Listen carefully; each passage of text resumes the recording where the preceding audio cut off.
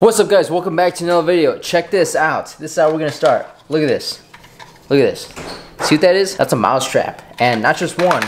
I bought a second one, and there's another one right here, and another one on the floor over here. Because there's a mouse in our apartment. Yeah, there's a freaking mouse in our apartment, and it's really pissing us off. It's like the cherry on top of all the issues that have gone down in the last couple months living here. We first saw the mouse a few days ago in our bedroom, and then we tried to catch it, and it ran off. That thing is speedy as heck and disappeared. Fast forward to last night, we saw it snooping around our stove, like right in here where the flames are. I was tempted to just, put that on and burn the thing to death, but I don't think I want my whole place smelling like mouse. So check out this video. This dude is just chilling in the stove, eating on a Hershey Kiss, and I think it jumped on, somehow got onto this kitchen island, because this is where we keep all of our Hershey Kisses, right here, and yeeted one, and brought it over to the stove somehow, and started munching on that thing. Yeah, I have left a review on Google. I'm just waiting for the leasing office downstairs to give me a phone call and ask me to take it down. I've been walking through the rain, don't know where I'm going. My head's leading me astray, yeah, you follow no wind.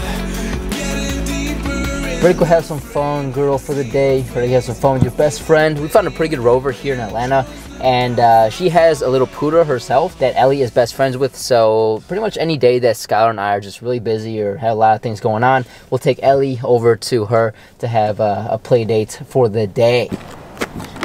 Let's go, girl. Let's go have a good time, Ellie Jelly. Hopefully I have an update for you by the end of this video that we caught the mouse, but right now it's still on the loose. I have no idea where it is, and until we catch it, I am not comfortable cooking anything in our place, or frankly eating any of the food that's currently in our apartment, in case Ratatouille was on top of that thing. So with that being said, you know what we gotta get for breakfast. Hero Donuts. This place is amazing, and today we got something new. We got the loaded hash browns with some, I think some chipotle sauce, some egg, some peppers, and some chicken patty sausage in there as well.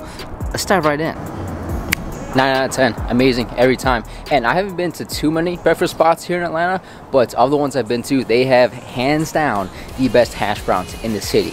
Check them out. Let's get into the rest of the vlog today. I hope you enjoy. Let's go.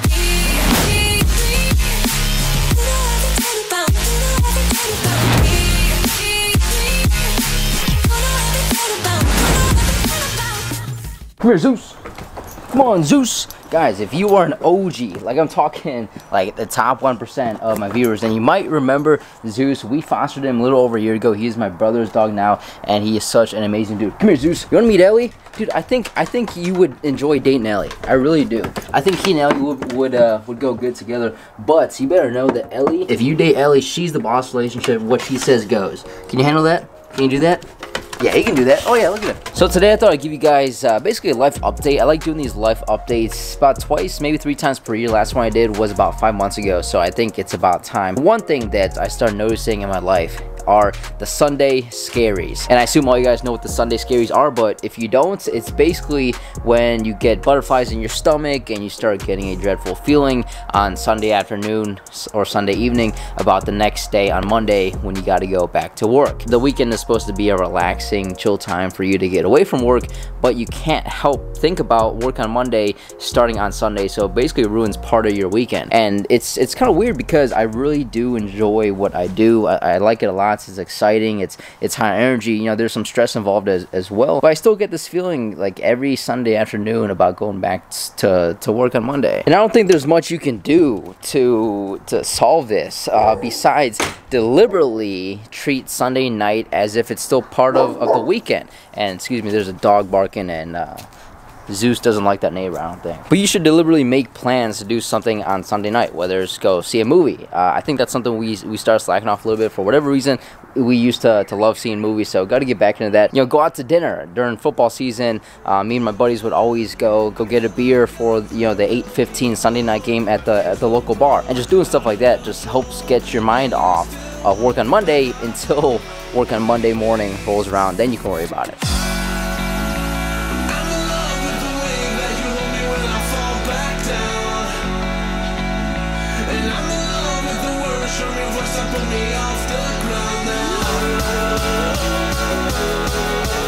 This love's been a long time coming. All right, we're at Club Drive Park in Lawrenceville, and it is Skylar's second practice for the women's flag football team that she joined. So pretty cool. I might want to get into something like that myself. But getting back on topic to the stress that comes with, you know, Sunday Scaries and working on Monday, I think overall my stress has significantly gone down.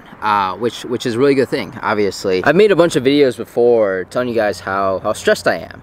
And I still obviously have some stress. You know, I work full time, I do YouTube, I coach soccer, I try to keep up with my fitness routine in the gym, and that all takes time and energy, which in return causes stress.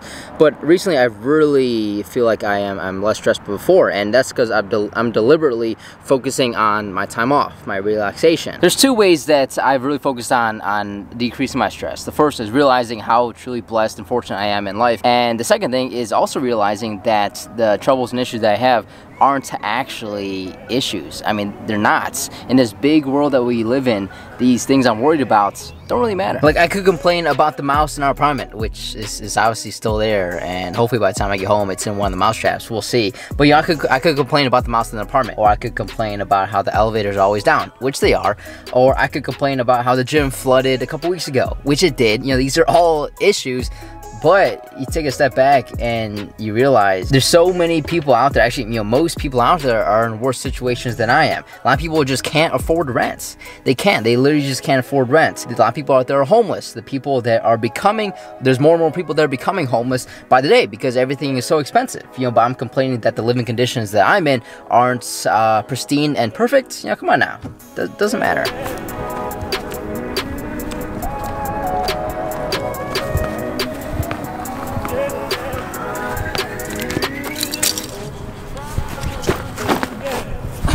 Another update is I actually started a new position at my job.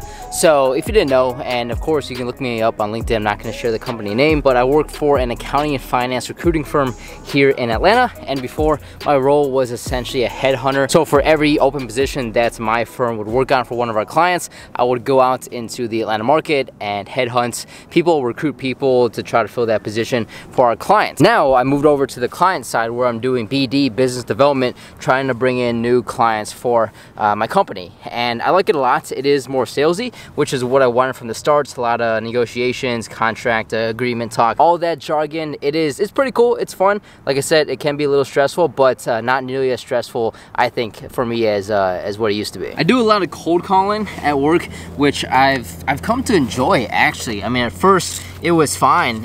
You know, I didn't mind doing it, but I've really come to kind of enjoy it because, you know, what's the worst that can happen when you cold call someone? All they can do is either hang up the phone, which fine, conversation over, or they can tell you no, either in a nice way or in a mean way. If they tell you no in a mean way, then they're just having a bad day, and you gotta tell yourself, you don't let someone else having a bad day affect your own day. And it's pretty fun. It teaches you some life lessons like overcoming objections and getting used to people telling you no, because in life, you'll get told no a lot more than you'll get told yes.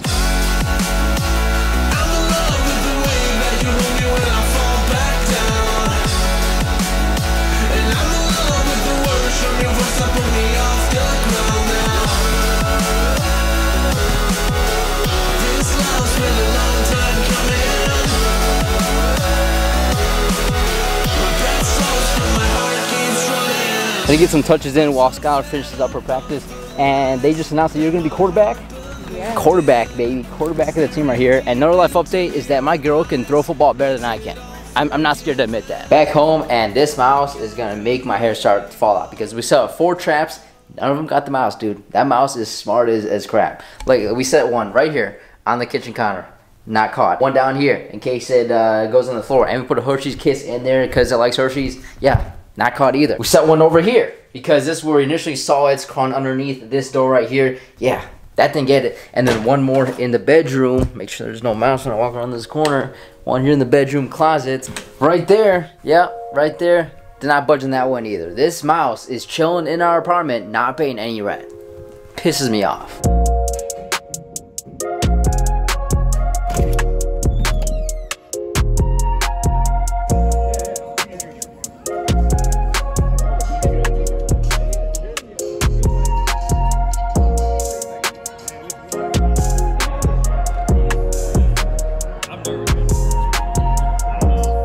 And I think the last update I have for you is 2024 feels like a weird year for me, and I think it's just because everything about this year is unknown. I don't know how anything is going to go in 2024. I don't know where I'm going to be, where I'm going to live, what I'm going to do, how the year is going to go. And this is different from the last few years, because going into 2021, that is the year where I knew I was making the big move from Ohio, leaving my parents' house, to Georgia by myself. Going into 2022, the big thing about that year was Skylar moving in with me. I knew my life was going to get flipped upside down because of that. 2023 was kind of the maturity progression year. I really feel like I was more established here. I grew more into a man as opposed to a boy, and that was the first full year at my new job, as well as coaching soccer in the streets here. Going into 2024, we have a vacation planned in April for just like 4 days. Other than that, like nothing else. Nothing else is planned. I don't know what's going to go on, and there's some beauty to that about just not knowing what's going to come next and being surprised and taking life by its horns and just roll with it and see what happens. So